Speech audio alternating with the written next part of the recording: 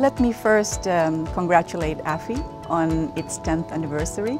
I do think that it has blossomed into a fantastic network with great interest from countries.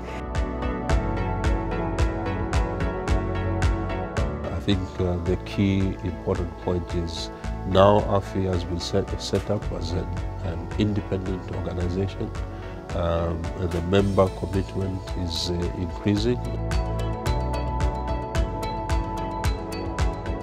We, our member countries, find AFI, the partnership with AFI, a tremendous resource in the sense that the prospects for financial inclusion are quite tremendous. Over the past 10 years, we found the partnership a very good vehicle for peers to speak about the issues they face.